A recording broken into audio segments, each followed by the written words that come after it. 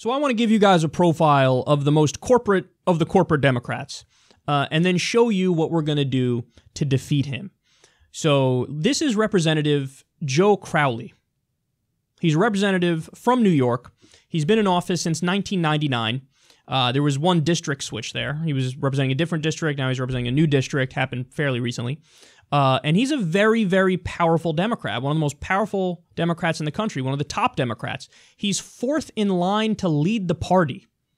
Now, he keeps a low profile, though, so you might not, know much about him. Well, there may be a reason why he's keeping a low profile, and let me walk you through it. So, he's the former chair of the centrist New Democrats. Now, New Democrats, that's, Bill Clinton's triangulation Democrats. Those are the Democrats who are neoliberals who said, what should we do in order to be more successful as a party and put party above country? Let's take corporate money. Let's take corporate money and then pretend like we're reasonable centrists and do the bidding of corporations and say, what? We're above the fray, and sometimes we agree with Republicans, sometimes we agree with Democrats. Vote for us. Well, that philosophy has led the Democratic Party to ruins. Now, Donald Trump is president. Republicans control the Senate, the House, most state legislatures, and most governorships.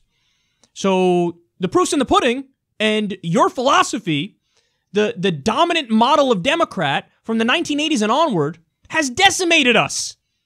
And he's one of the top Democrats in the country, and he was the former chair of the New Democrats, the centrists, the corporatists. On that alone, we're going, okay, strike one, you're out, but let's continue. He voted to ban flag burning because apparently he doesn't know anything about the First Amendment and freedom of speech and free expression, and he's a clown. He voted for free trade deals with Peru and Singapore. Let me rephrase that. He voted to outsource good American jobs to foreign countries at the behest of his corporate overlords. He voted yes on the Export-Import Bank, giving $25 billion to them. The Export-Import Bank, another way to discuss that is corporate welfare. He voted for $25 billion in corporate welfare. He voted for use of force in Libya. Here we go. The centrist Democrats, turns out they agree a lot with the neocons now, don't they? They love intervention. They love war. By the way, he also voted for the Iraq War.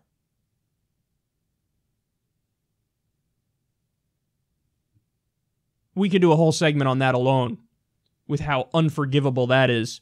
He voted for Gramm-Leach-Bliley, which is an act that repealed Glass-Steagall. One of the Democrats who voted to repeal Glass-Steagall. So you can thank Joe Crowley, Representative Crowley, for helping bring us the subprime mortgage crisis and the Great Recession. Again, all to be subservient to his corporate overlord donors.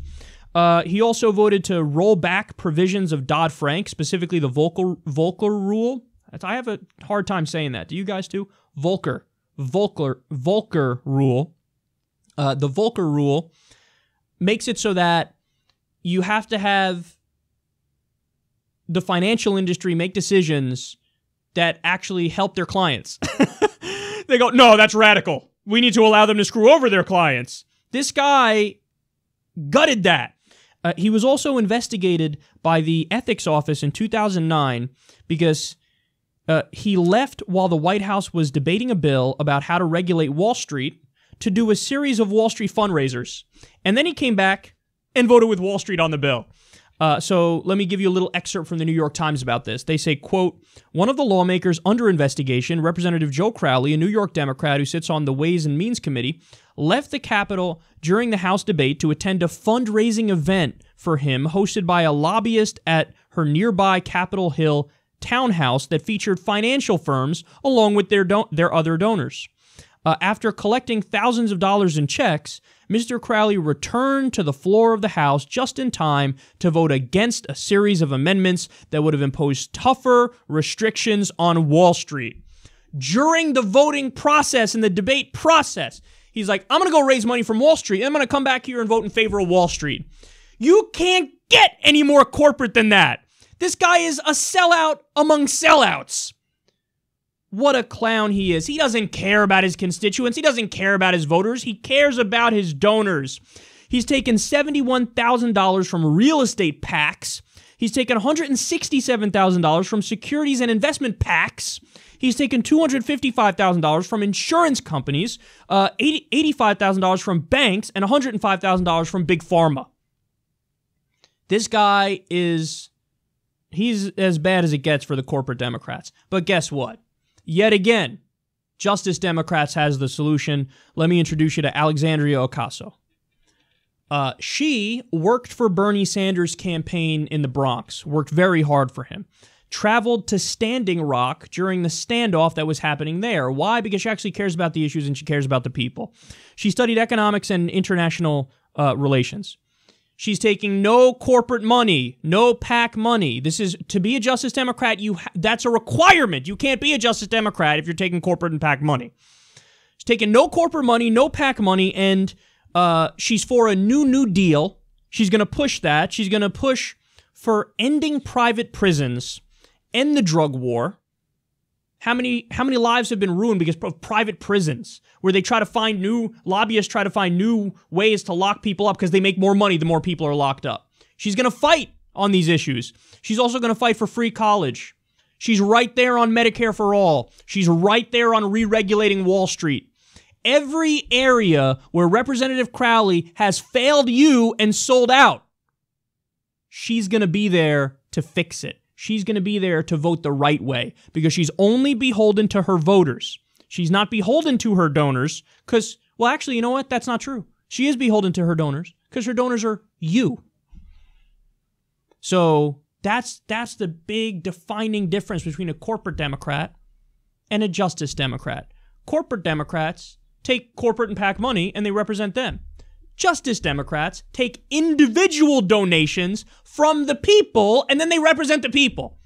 So again, this is why we need you, and we need you to get involved. Go to justicedemocrats.com, sign your name in support of the movement if you haven't yet. The more names that are there, the more people who say, I am a Justice Democrat, the more powerful we become. You can see the infrastructure work is there. The candidates are there. We're going full steam ahead, full court press. We're going after it. But again, we need you. Go to justicedemocrats.com. Donate. If you donate, it helps Paula Swearingen, who's primarying Joe Manchin. It helps Cori Bush, who's taking down corporate Democrat Lacey Clay. And it helps us in this race to bring down Joe Crowley. So, again, now there's no excuse because the problem has been for the longest time, well, look, progressive, liberal, it's not on the ballot. What am I going to do? There's corporate Democrat and far right-wing crazy person. What am I going to do? I don't like either one of them, so we're caught between a rock and a hard place. But now there's no excuse anymore. There's no excuse. Now you have progressive, liberal, Bernie Sanders wing of the party on the ballot, and we're giving you the option all across the country.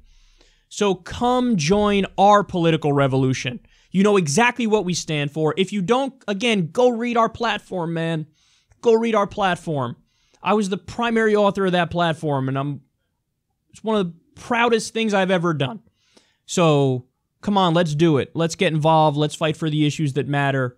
Let's donate time, energy, money, everything to try to make it so that we get real liberals and progressives in there who represent the people and not the corporations.